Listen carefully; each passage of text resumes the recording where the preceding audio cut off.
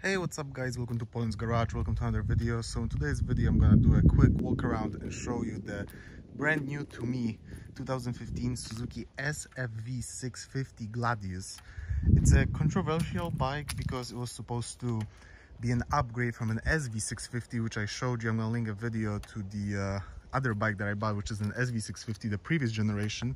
This is technically the third generation of the SV model. For some reason they call it the SFV650. It's the same engine, similar frame. Obviously the frame was updated, but the way the frame and the fork sits and the way you sit on the bike and the riding experience, this is essentially an SV650.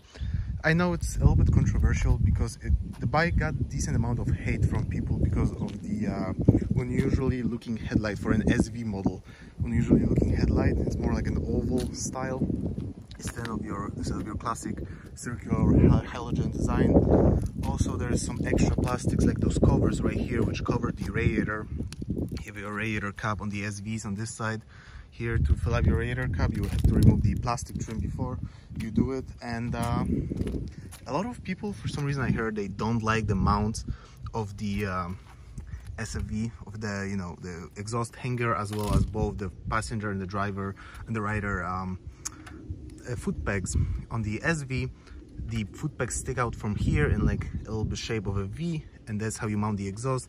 Here is a one big piece. It's maybe a little bit controversial. I think it looks good. I definitely think, looking from this angle, the bike looks really good.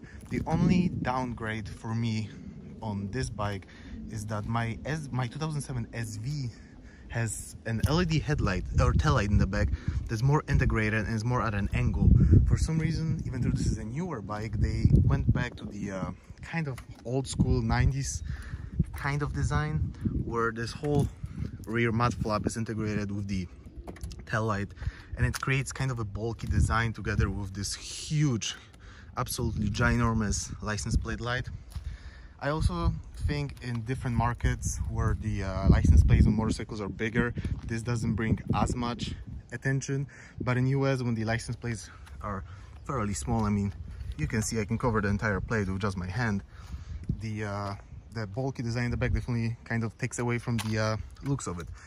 There is an option for about $300 shipped to your house. You can get a complete replacement of the rear fender, as well as the tail light and the turn signals, and obviously the plate mount, and it creates essentially a smooth kind of oval style but smooth design all the way to the back with a completely different tail light. So that might be an option for some of you who don't like this design. Moving a little bit to the rims. Oh, I should also mention this bike literally has less than 1,000 miles on it, and it's essentially fully original. Like, there's no modifications whatsoever on the bike. It's all stock, including every single little reflector in the back and obviously in the front as well. So everything is completely stock on this bike. I will make sure to start the bike up for you and show you what the exhaust sounds like, but let's do it in a second. Also, one thing is that the Gladius, or let's just refer to it as the Gladius, definitely has a bigger storage underneath because the entire seat comes off once you turn the key. It's not much bigger, obviously, but in this one you can actually fit like your phone, your wallet, and your keys underneath the seat if you have to. In the SV, it's a little bit harder to do so. As you can see, the other side of the bike. This is also the two-tone. I really like how the frame is black on this one, because you can, if you ever want to, you can customize the bike, and it's easier to customize the fairings as well as the gas tank and the fenders when the bike frame itself is black.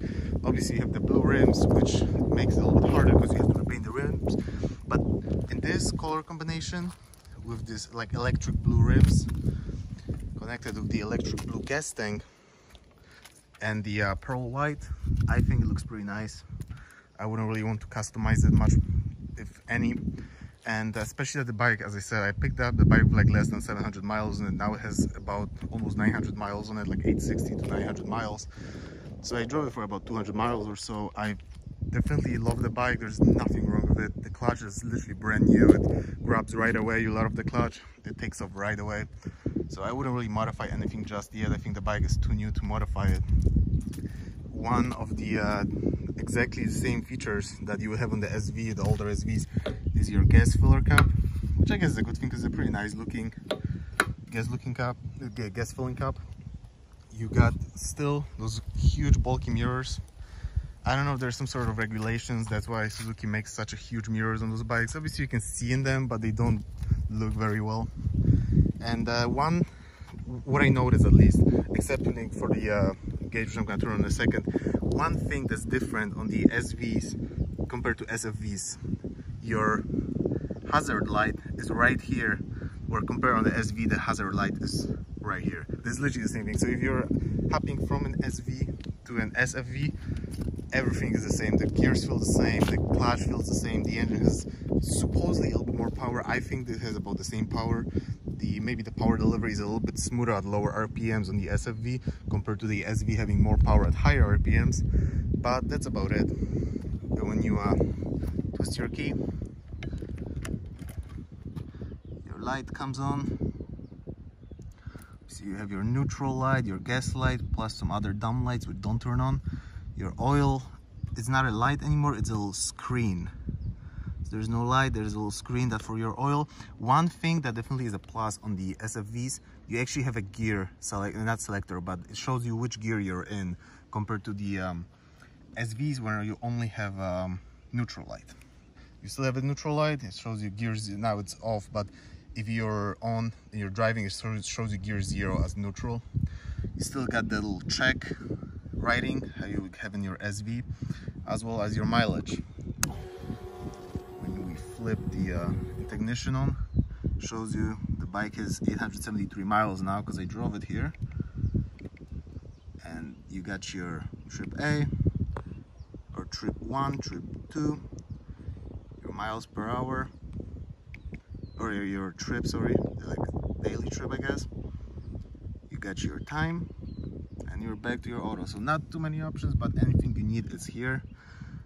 One thing I never even checked,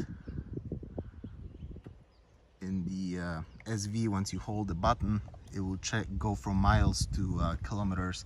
Here, I think it's just at that button, maybe for adjusting your clock. And so that's about it. I'm gonna start it in a second for you. Just do it's not gonna be sadly a cold start, but it's still gonna be a nice start. Hopefully there's no cars over here. Hopefully the wind is not too annoying for you guys. But yeah, from one more, definitely the same thing, but like one more difference also from the SV compared to SFV is you have the same exact turn signals, but you have white clear lenses compared to orange ones on the SVs. And that's about it. There really isn't much difference when you come to the bikes.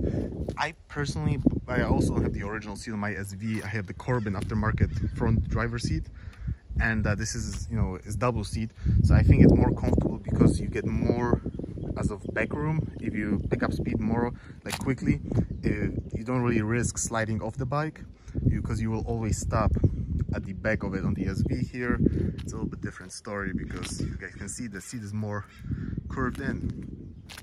And yeah, this is the style of the original exhaust. Fun fact about the exhaust, you have the exhaust, and then you can't really see, I wish you can see the bottom exhaust is a completely fake. It's blacked off, it's just for looks, I guess.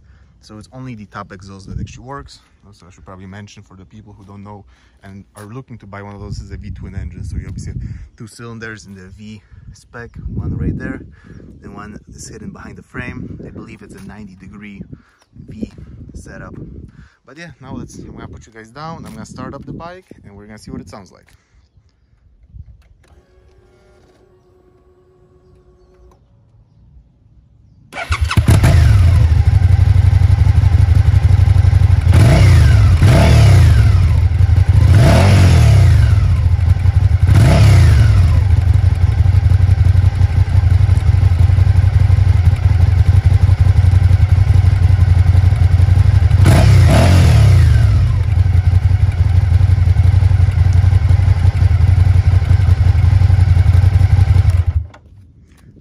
That was just a quick startup, nothing too special. The bike sounds good stock, but it's pretty quiet once you get up to speed.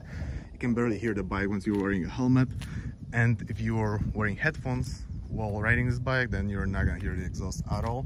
Thankfully there's a decent amount of aftermarket options and bolt-on M4 exhaust for this bike, so they're not super expensive either, and they're pretty easy to get off eBay, so nothing too hard to replace if you want to upgrade. But that was it about the bikes.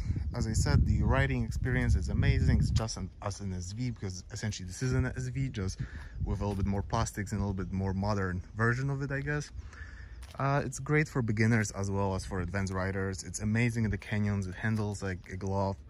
It's just a great first bike, or is a great extra bike to keep in your garage and take it through some curvy roads as you wish. Alright guys, so if you guys enjoy, don't forget to give it a like, subscribe, stay tuned, see you next time. Let me know in the comments if you would choose the SV or the SFV.